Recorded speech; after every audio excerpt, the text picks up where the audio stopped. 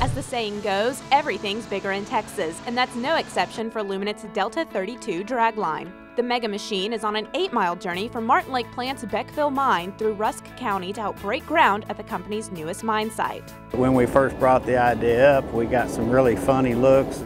That's because this dragline is just plain big, roughly the size of a high school gym and weighing as much as 200 train cars. Not exactly the kind of equipment you see moved every day.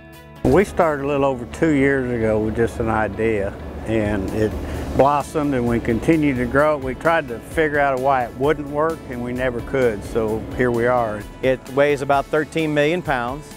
The boom is about 330 feet long, a little bit about the size of a football field.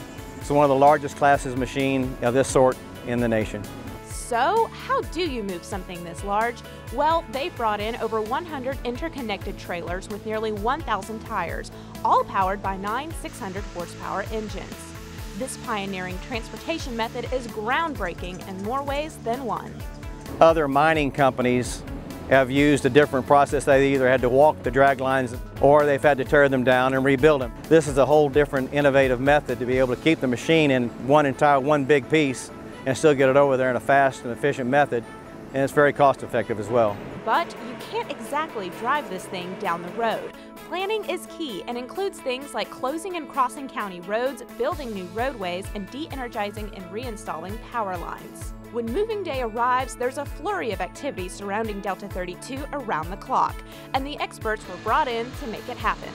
These guys right here all work for Mammut. They're using fork trucks and zoom booms to move steel plate to be able to lay down a surface for the machine to go over, that's just in case they get into soft spots or some surface conditions that aren't really good. Delta 32 is on its way here to Liberty Mine, one of the company's newest mining sites, where it'll join its sister dragline, Delta 33. Together, the draglines will remove the overburden, ultimately helping the mine produce up to 3.4 million tons of lignite per year, and then they'll put all that soil back. It'll eventually be helping reclaim the last pit or so of the end of the deposit.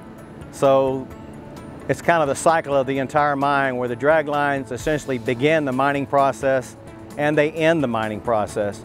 20 years from now, after the mines are done, they won't even know we've been here. These drag lines are literally big parts of what it takes to power Texas safely and reliably. For Eye on Luminant, I'm Caroline Atkins.